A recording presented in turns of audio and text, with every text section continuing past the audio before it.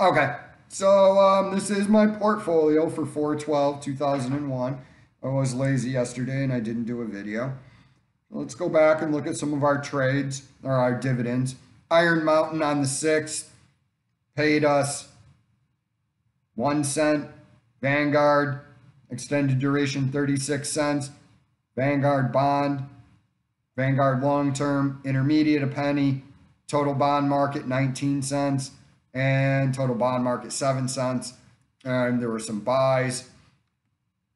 So I'm really just going to change this entire thing up and get rid of anything that's superfluous and just keep typical Bogleheads in here into portfolios with randomly selected stocks. So I'm not even going to go over the ones I'm going to get out of, but let's just go over what some of the Bogleheads did. We're up 49.52% since November 21st, 2019, plus $335.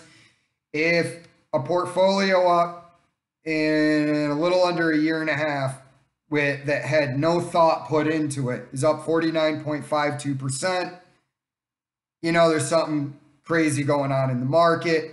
And no, to answer the questions, this is not my real portfolio. I just do this for fun to see what's the most effective form of investing over time and to show people that you don't need to put a lot of effort into investing and you can generate money. So, we've gotten $25 since then in earned dividends. So we got the Dutch oven. It's up 35%. This is just a little play on a Boglehead, which is probably gonna get changed because I'm probably gonna get rid of all of these and do them in a Robinhood account.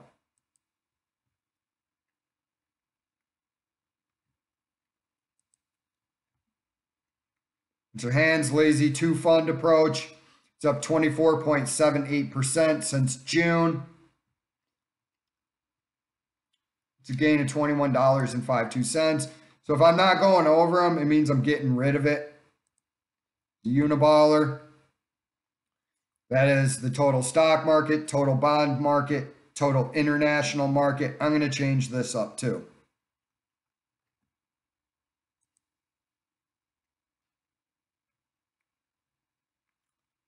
The Bangkok Bareback. It's total stock market, small cap ETF, extended duration treasuries, total bond market. It's up 22.87% since June of 2020. Dave Ramsey's approach. I modeled this after Dave Ramsey's approach. That's up 51.86%. I'm gonna do something similar to this with a little bit different bent on it, but it's going to be very similar. But that right now is the second highest one, and it's just literally a couple of ETFs that you don't even have to think about.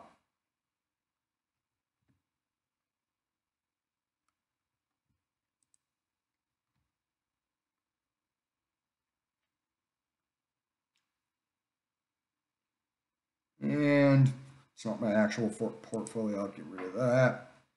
And my first cream pie is up 89.43%.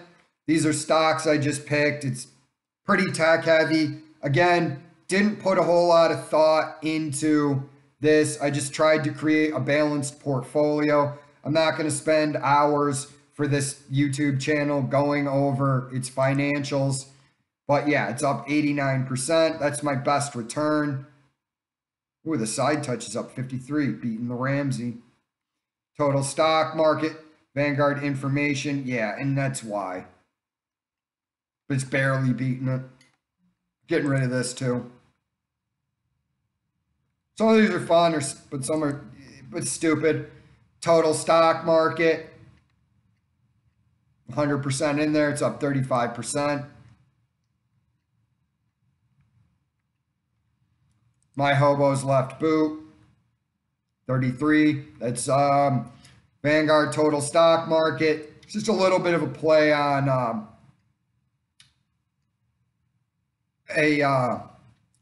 traditional portfolio.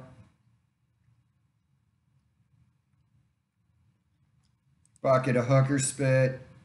It's up 30.43%. And this is a terrible portfolio that will be going away too. Take profits and just get out of this. It's just not what I want to do.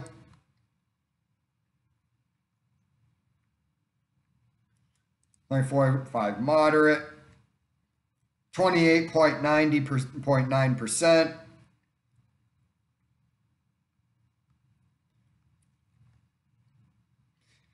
One of the easiest ways to invest.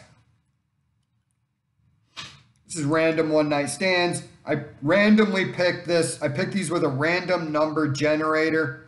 I actually shouldn't have dropped them down, but even that is up 34%. Randomly picked these stocks.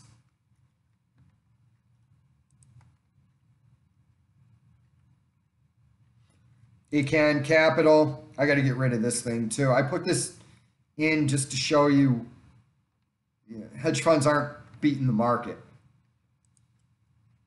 And the last one that I'm getting rid of too is up 27%. That's beer and hooker money. This is just high paying ETFs. And it's just interfering with what I want to do because I have so much stuff in here. But yeah, it's my portfolio for 4/12/2020, my M1 Finance. We're up $309.77. And we've earned $25.95 in earned dividends. So, thanks for watching if you watched, and I'm out.